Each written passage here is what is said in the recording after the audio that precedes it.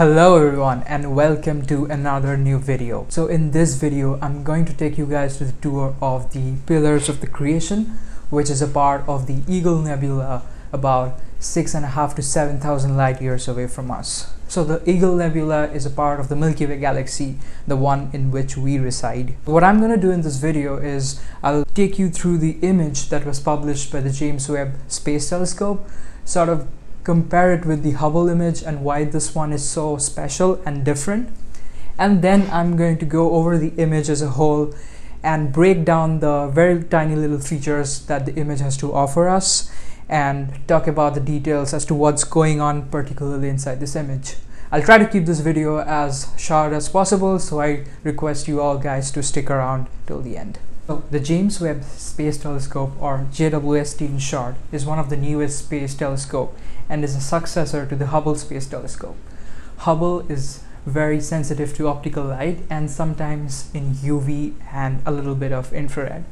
But the Webb telescope, on the other hand, is completely designed to pick up infrared lights coming out from newly formed stars and very old galaxies that have been redshifted away. Unless you guys are living under some rock, I'm pretty sure you guys have come across all the beautiful images that the James Webb Space Telescope have been publishing so far. So as promised in this video, let's take a deep dive into the Pillars of Creation. So by the way, before even starting the video, I just wanted to say that you guys can download this particular high-resolution images from the Webb's website.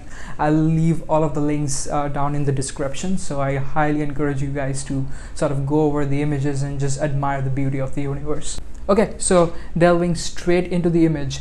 So if you sort of like spend a good second just looking at the image just the way it is, one particular feature that sort of strikes out in this image are the bright stars. These stars have this weird spikes around them, and if you count, there are like 1, 2, 3, 4, 5, 6. There are sort of like 6 very visible spikes around these stars, and these spikes are something called the diffraction spikes. Now, what are diffraction spikes? Now, if you are familiar with the concept of diffraction essentially defines the way as to how light sort of interacts with a very sharp edge of a particular material, right? Now, in the case of a telescope, diffraction is caused when the light sort of hits the mirror of the telescope and also the optics of the telescope itself. Now, depending on the shape and the size of the mirrors and the optics of the telescope, or something called the struts, which hold both the lenses of the telescope together, you can have different kinds of diffraction patterns. So the way that the James Webb Telescope is built, it has hexagonal mirrors and it has like a very typical shaped struts. These combined together gives you sort of the effects of these 6 diffraction patterns. Now this is something you pretty much can't get rid of. So another piece of information that I just wanted to throw at you guys is all of the dots that you see in this particular image are mostly stars. The reason why you do not see any galaxy in this image is because this thing is so much deeply embedded in the Milky Way galaxy that it is surrounded by a lot of dust and cloud, and it's pretty much impossible to pick up the lights coming up distant far of a galaxy. So all of the dots over here are stars.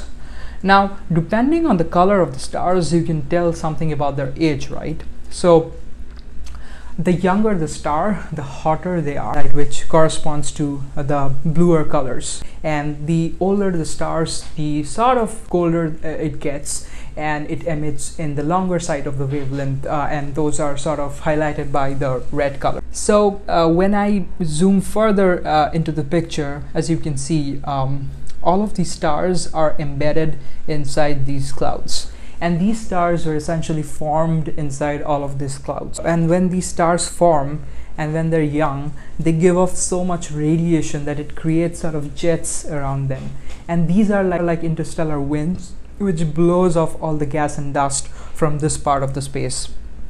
And this is what creates this very specific wispy like structures around the Pillars of Creation. It's almost like when you spill some water on the table, right? And you take a straw and blow some air onto that water. You see how that sort of disperses out onto the table? It's exactly like that. That's how I like to think about it. Is all these young, newly formed stars are so hot and they radiate away so much energy in the form of feedback jets, and these jets sort of clear away all the cloud as you go along. And this is what essentially creates these pillars. And by the way, just to give you a perspective, as I said earlier, these pillars are about 5 light years in size. So the light coming from this star will take about 5 years to reach this end of the pillar. So these are like massive structures. Now, another piece of important information that I sort of wanted to throw in here was, so this image is taken in the near infrared. Now, infrared light as such doesn't have a color, right? So now, in order for us humans to understand, when we look at a particular picture, to understand what's going on, we need some kind of a color representation, and that's where we have filters. Filters are a really important tool in astronomy as a whole, and they sort of allow us to probe very specific wavelengths of light. Infrared light has a specific wavelength, as I'm showing it on the screen, and these filters are designed around those specific wavelengths. So you have these specific filters at different wavelengths, and each filter allows very specific lights to pass through it and blocks the rest.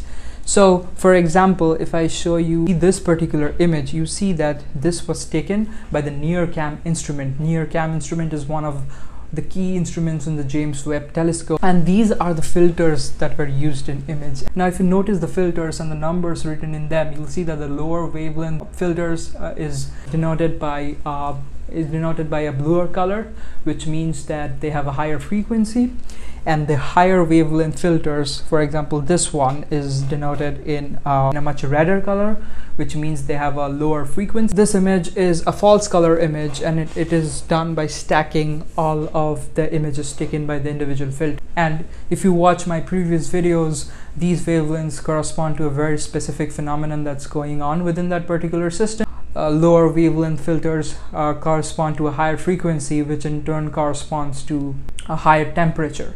So this particular filter will be really sensitive in studying young stars, young hot stars.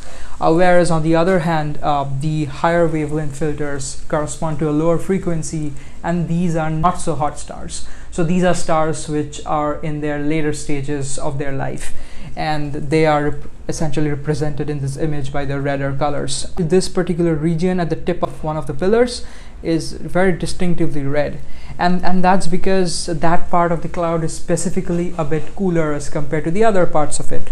One reason for that could be that particular region is surrounded by a lot of thick dust, and it's sort of obscuring the light from the young star that has formed over there in order to probe out, right? The other hand, if I zoom further around the image, you see all these wispy jet-like structures. Again, these are the jets coming out of the young stars as they are formed. Now, if I have to compare this image with the one taken by Hubble, you'll see that Hubble takes picture in the optical wavelength, and sometimes a little bit of the infrared wavelength, but mostly it's optical. So one interesting fact is that optical light is sort of opaque to these kind of dusts, as the wavelength of the light is comparable to the size of the dust, so they sort of scatter away all the light. But a higher wavelength light like the infrared, which the James Webb Telescope is so much sensitive to, can essentially pass through all of the dust and come directly onto the lens of the telescope, and we can probe that, right? So if you compare the picture with Hubble, you see the picture taken by James Webb Telescope sort of shows you all the activities that are going on inside the pillars, which was previously completely opaque to the Hubble Space Telescope. So I really hope that you guys enjoyed this little breakdown of the pillars of creation. Now, while talking about the pillars of creation, you remember I spoke about young stars and why and how this pillar of creation is a stellar nursery. Now, what are stellar nurseries? Stellar nurseries are essentially dust nebulae. Now, star formation is something that I deal with as a part of my research, and star formation is one of the least understood topics of modern astronomy. Star formation is an extremely messy and inefficient process. The currently accepted star formation rate is about 1%, which is significantly when you see the large number of stars out there, and that's because it's not only gravity that plays an important role in the process of star formation, but there is a lot of contribution from the feedback, from the turbulence, from the magnetic fields of the interstellar medium, and all of these sort of have a very specific interplay in controlling the rate of star formation. And that's something us astronomers are trying to understand and make sense of. Now, just to give a basic brief idea about how star formation goes, so you have these giant molecular clouds like these, where you have pockets of dense gas. These gas sort of comes closer and closer with the period of time. Finally, gravity sort of wins, and all of this gas sort of collapses together and kickstarts the process of fusion.